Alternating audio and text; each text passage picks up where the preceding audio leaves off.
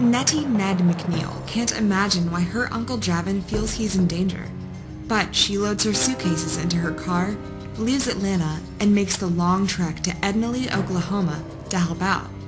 When she arrives, Uncle Javin's white Victorian house is strangely dark and silent.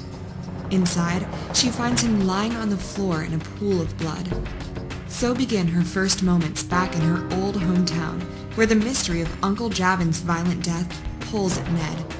But his mysterious murderer always seems to be just a few steps ahead of her search.